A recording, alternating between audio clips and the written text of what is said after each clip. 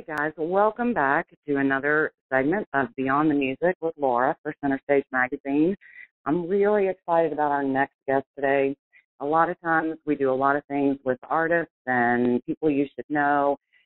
Although she's not a artist, so to speak, as in musician, she's definitely somebody you should know. And a lot of times it's those behind the artist that tend to kind of fall in the background and not be known, but she's definitely one that you need to know. Welcome, Deb Klein. How are you? Oh, thank you. I'm great. I'm just actually sitting here working on this Friday afternoon and sending emails to Dana Colley and Mark Schumann from this documentary that we're going to talk about today. Well, then you can tell them that Center Stage and Laura said hello. That would be great. Absolutely. I actually wanted, I'll tell you, a lot of people said, okay, why do you want to interview Deb? What part of this? You can talk to the producer. You could talk to some of the musicians. And let me tell you why, and this is what I said to them. I personally was an artist manager myself. And I did that for 4 years, going into it, not having a clue. So when I watched that documentary, which my editor gave to me and said, you take this, I'm swamped. And I thought, I don't know why I'm doing this. I have no idea. Never heard of morphine. What in the world? So honestly, I fell in love. And I sat and cried, and it just touched me. And I felt a real connection with you as Mark's manager and friend, because I know what that connection is. And that's why I wanted to talk to you. So tell me how you guys met. Well, yeah, that's kind of an interesting story. I didn't start out my music career as a manager. I started out, I was a dancer. I was a DJ. I went to Emerson College and studied communications and just always knew I was going to do something with music. When I was on the air, I was spending a lot of time going to see bands play and booking bands, and we had a whole underground music scene in Boston, and that's actually where I met Mark Sandman for the first time. One of his many projects was always looking to play live, and playing live for him was the ultimate musical vehicle or discovery for him with all the different projects that he had, and he would test things out, and he would get people's reactions, and I was one of those people.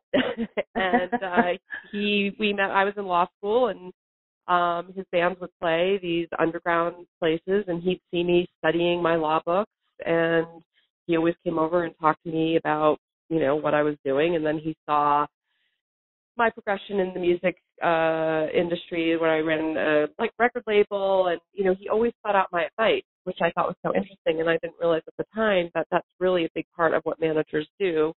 Right. Besides hustle and work and bang down doors and make lots of phone calls and actually make things happen, they offer their advice. And he was really, looking to me, at the time to say, what do you think of this album cover? Or what do you think of this song or this, track listing? Or what do you think, should I do this record deal? And I ended up becoming his lawyer after I graduated from law school. And he really was interested in young people and taking a chance with younger people. And, because he had been around the block before and had big time management with his prior band, Treat Her Right. And I think he was looking for something different his second time around. I think he really wanted to enjoy his musical career and the business of it and be more in control of it. With experience, that there comes wisdom and knowing what you like to do and what you don't want to do. And I think he felt, he could mentor me and, pretty much make me a manager, whether I wanted to or not. He could form you to be the manager that he could form you to be the manager that he needed you to be for him. Exactly. Well, that was the trick of it, right? Because he wanted to do things a certain way, and I was young enough to say, okay, sure, if that's the way you want to do it, then that's the way you want to do it. I didn't know that tour buses drove at night, and they didn't stay in the same city day after day wasting money, because that's what he wanted to do. He wanted to on tour, have residencies and, be a part of the local scene and kind of really soak up, the atmosphere of every state that they went to. And, he loved cities and he loved spending, and he didn't want to go to the podunks. He was like, I'll play Chicago 3 nights and people can drive and see us. That was right, kind of right. And again, well, I didn't know about secondary markets and, so it was interesting how I learned, and, for good or bad or for, great actually, because it was really breaking the mold and doing things the way he wanted to. And that's kind of how the music was as well. Well, and I think a lot of those true artists, that's where it comes from, is that genius of, I've always said I don't think any true artist thinks the way any normal, for lack of a better word, person does. It's so out of the box and different for them, which it seemed to be for him with some of the things I saw in the documentary of trying different things and different instruments and, a 3-piece band. Come on. Well, it's I manage. I actually manage a 3-piece right now, and I'm so excited about them. And there's something magical about the 3-piece, I have to say. My band Walk Rat, it's Timmy from Rage Against the Machine, and it's his punk band, and their music is nothing like Morphine, but it does have that same kind of magical feeling of when you get 3 musicians kind of locking into a sound that's unique, and it just resonates for some reason. So, yeah, he definitely, he had 4 pieces, and he had a 11-piece band, and the Hypnosonics with the big horn sections. But the one that really stuck, the one that really hit people was Morphine, and that was when, when he realized that's when, he asked me to be his manager, and I said, okay, I'll do it. Well, I love the music. I have to do it. I'll have to email you and or call you at some other point, and we'll talk about Walk Rat. I'll go check them out. Oh, yeah, absolutely. Yeah, they're great. Did you – I noticed that and I really kind of lost my train of thought there. I had it, and then I got on the subject of Walk Rat. I assume you all were very good friends as well. It's hard to be that close with somebody on doing what they want to do and not be really good friends. It seemed he was in interviews or things like that. I've seen the term of would only talk about the music or would not open up to personal things. But on his downtime, would he do that with people that he trusted? Oh yeah. Mark was, well, let's say he was.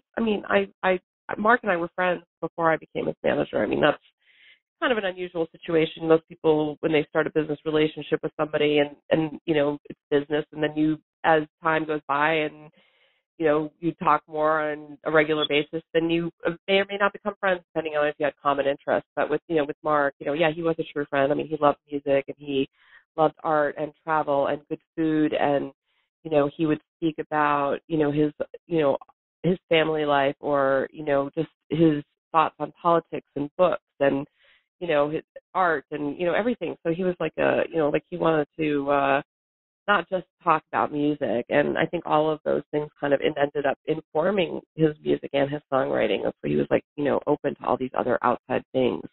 And he did talk about stuff. Yeah. Right. Well, and I noticed that there was a lot of talk about the literature that he would read and how that affected some of his songwriting. And on a stereotypical level, people just don't think that artists will do that if they're writing about other things, that it just, how did that come from literature?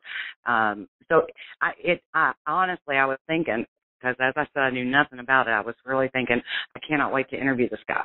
I cannot wait. Somehow I have to interview him, until I got a little further in the documentary, and I just cried. And you actually got me, because when you said that you had to be the one to tell Vine and everyone, I couldn't. I was thinking, I put myself in your shoes thinking, oh my gosh, how did she do that? Because not only is she care about him and has lost an important person in her life, she has to now share that news too. So the documentary came out very, very well for a person who had never heard of Mark, any of the guys in the band, any of the music, who has now made me a fan, but has also made me educated about who they are and want to know more. I went back and watched the 2011 Mark Sandman story, and have just searched for more information and more information. And I tend to share it with other people too. Have you heard of that band, Morphine? That's so funny. It's a great thing, and I noticed it's gotten tons of awards and mentions and stuff. Did you expect something like that when this documentary was being produced? I mean, honestly, it's been so long. I think Mark started A Journey of Dreams before the other documentary, which was a family member. That made it more about Mark and not necessarily the band. But and so I didn't really know what to expect. I hadn't really seen a cut of it.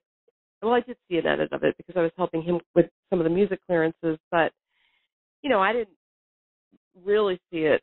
I mean, I watched the cut at home, and but when I saw it up on the big screen for the first time, and I was like, wow, like, because when you're so close to it, it's hard to say, like, well, yeah, if you weren't a fan of the band, would anybody even be interested in this story? Right. And I think the answer, well, you just said yourself, I think the answer is yes, because it's about the creative process, and it's kind of about a very unique individual who kind of marched to the beat of his own drum and made his own path and was very individual and a true artist, and did have a lot of impact in an underground, very cool way, at that time in the late 90s and the early 90s, the whole span of the 90s. And then, but what happened, it's sad that their story didn't get to continue. It didn't get the ending, I felt like, or not even, I feel like, they'd still be around today and they would be playing Coachella. You know what I'm saying? Right, like that's right. The kind of band they are, and that's a shame. Coachella, yeah, and Bonnaroo, things like that. Yeah, of course. And, and it's a shame that, that they didn't get their due. It was too soon. And I, it's hard. It's hard to think, like, but it's amazing now to see people like you and other people getting to see this and finding out about the music for the first time. And it's really, it's really stood the test of time. It doesn't feel old or dated. It still feels fresh and exciting and cool. And you can put those records on now, and they just sound great. And it didn't sound like anything. Yeah, it didn't sound like anything that people to hear it and to discover it as well. Yeah, it doesn't sound like anything else. Yeah. And they do say everything happens for a reason in its own time, and maybe that was just, I kept thinking of any and all ways to go. I can't imagine that Mark Sandman would have wanted to go any other way than playing that show in that spot at that moment. If he had to have his choice, it just seems to me, because of the love that he had for the music and the process and the audience and everything else, that, and now with this documentary and it opening up all of them and him to a whole new audience, as you said, that may not have ever heard it before. So I'm very honored I got to see it, before it was out there for everybody too. But and I'm just, I am a fan now. I am definitely a fan, and so I appreciate that. But I love the stories and the whole and music itself in general. One more question or two more things. I know it seemed like you all tended to try to build that fan base, which it seems the music industry is going back to. And back then there wasn't Facebook and Twitter and Instagram and all this to help promote that music the way that it does now, but going out and actually being at these shows. And I love, you said a few minutes ago that he would say, no, they can drive to see me. And I love that because they did. And they did. Trying to get artists to believe that now, to go back, okay, you have to build that fan base. Well, how do you do it? Well, hard work and getting the name out there and putting your foot to the ground. Well, but this way's easier. So it's not, do you find that people stay home now. Maybe they, touring is hard, and I feel like the live experience, for especially a band like them, it was just like a revelation, because people were like, how can this, the these instruments, and I'll give, a big credit to Mark's vision and our sound guy, Phil Davidson, and then Dana, all of them, the three of them together, including the sound guy. Like Mark wouldn't do shows without him, and it just brought it to this whole new level. So when you see three people on stage and they're making this incredible sound, and people are dancing and they're going, they're really getting into it, it's just like, that's you can't replicate that sitting home alone in front of a computer. Right. And that's where I think, like a lot of the newer bands now that go out and they tour and they put on a great show, and you're like, you don't hear their songs on the radio necessarily, but they've got a huge online following. And so, you kind of got to do everything. And as a manager, I'm like, you got to tour, you got to do all the social stuff, you got to do it all, and you have to be great. Did your experience with them and the way that they did it, does it help influence how you do things now with the artists that you have now? I think it's different for every artist. I can't say that every artist should stay and do a residency and play 3 nights in a row. That's not their thing. You know what I'm saying? So, right. But I did learn the value of grassroots marketing and, building a following from the ground up and word of mouth. And again, it has to be great. It has to be unique. And, I would say that about all of my artists, that I've worked with, since then, and currently, and, they all have that special thing. And that's right. really what I'm looking for. And, they had their special thing. And, Mark, he died doing what he loved. And certainly learned so much from him. And I'm so grateful for that opportunity. I wouldn't be where I am today if it wasn't for, him taking a chance on me. So right. I have a lot to be grateful for. And I've had a long, career in the music industry, and I'm not going anywhere. I'm still here, and I'm still doing it. And I've got great clients, and I'm very fulfilled. And I do have to, thank Mark and Morphine as the first group that I've ever worked with, and the success that came with it. So all that hard work and what we learned to do together was absolutely informed, who I am today as a manager. Well, and one last question, kind of a two-part question, I guess. The way the band has continued on with things like Orchestra of Morphine and things like that, when I was watching it, my first thought was, I don't know that from just learning the things in the movie, I don't think Mark would like that. It's so overproduced and things like the way it came across to me. Then I stepped back, watched it again, and thought, well, maybe he would. How do you think? This is the two parts. How do you feel about it continuing, and how do you think he would feel about it continuing the way that it does? Well, I think it's an interesting question because, I think things in 2016, it's a lot different than what it was in 1999 when he passed. And so to look at it through a lens of, so many years and how things have changed, the answer is going to be different today than it would have been 20 years ago. I think 20 years ago, the idea of replacing a lead singer, it just didn't happen. And right. especially when someone passed and, in such a way, and it was so unique and his voice was so unique and it was so fresh. And so I think the way they continued on by having, like they did Twinemen with Laurie Sargent, who was singing, and they would do some Morphine songs and they would do some other songs and some, and in a way, paying homage without trying to be Morphine. You know what I mean? So, I think he would have been great with an Orchestra Morphine because those are the guys who were in Hypnosonics, and those were his friends and his family, and they were carrying on and making music that he had written but never really got to play live, which was the music for the night. He finished the album, and then he passed. And so, in order to go out and support that album and, have a catharsis for the people left behind, it was really important to do that. And I think he would have been more than okay with everything that we've done since then, because again, no one's tried to step in and fill his shoes. He had very big feet, by the way, very big feet, and he had good shoes. He always wore good boots and stuff like that.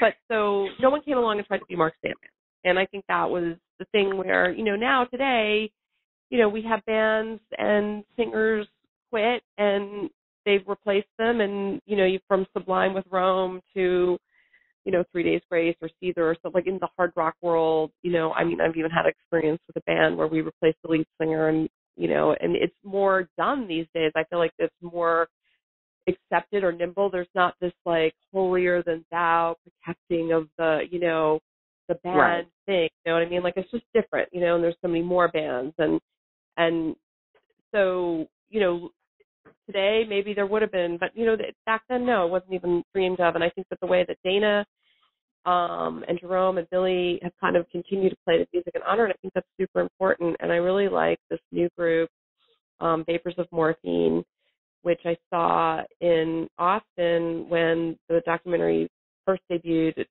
first festival, the Austin Film Festival. And they screened the documentary, and then the band played at a club actually on another night. And and for me, I'm like the pickiest person in the world. I'm like the original fan, and so I would be the one that would be the most like, no, that's not going to work for me, right. And it did work. And the great thing about it was you close your eyes, and it was like, wow, like I thought I'd never hear these songs live again. Oh, and then I opened my eyes when you said that. Yeah, and it's true. I never thought I'd hear them live again, and I'm hearing them, and it sounds great. And I'm opening my eyes, and it's somebody else singing the songs, and he's not trying to be Mark. And I think that that's the key for them to continue on. He's got to be himself. He is himself. He's not, trying to fill somebody else's shoes, but he's, the music's great, and it sounds great, and he does a great job. And so, I would recommend Vapors of Morphine, to people who've never seen the band. They'll be like, wow, this is incredible. You know what I mean? Like, because they won't have anything to compare it to. And I think for people like me who have seen the band, I mean, no one saw them more than me except the guys in the band and our crew.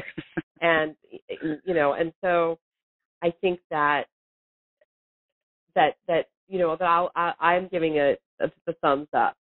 Okay. All right. Well, and it's not, and look, I do miss Mark in that role, and I do miss Mark as a performer because he has something very special, and it's that I think there's an honoring of the music and that it's great, and I'm into it. So I'm excited to see the show next week because they're going to be playing in LA.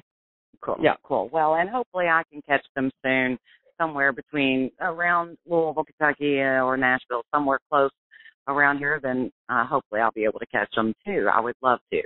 And I really have to thank you, Deb. It really means a lot for you to take your time and talk with me. And you definitely are an inspiration for me personally, but I think you're definitely somebody that people need to hear from too. So thank you so much for your time. I really do appreciate it. Oh, thank you. It's my pleasure. Okay, you take care, and I will follow up with you on Walk Rat. Okay, great. Have a good one. Bye. Thanks, Deb. Bye.